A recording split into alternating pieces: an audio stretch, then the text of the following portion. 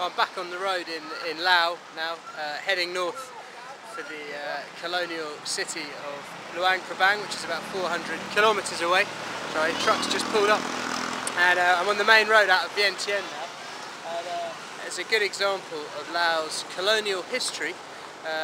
I've just stopped at a bread stand on the side of the highway.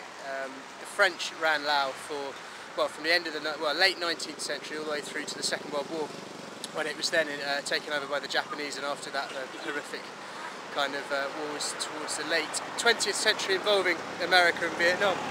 But on a happier note, a positive sign of colonialism is the wonderful baguette that you can get here in Laos. And this stand here, which this kind lady is operating, is full of beautiful baguette. And there you go.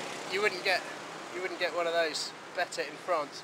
Smells amazing, perfect crust, and yeah, here we are, thousands of miles away from any French bakery, but here in Laos, perfect bread, except when I pulled up they tried to sell me this.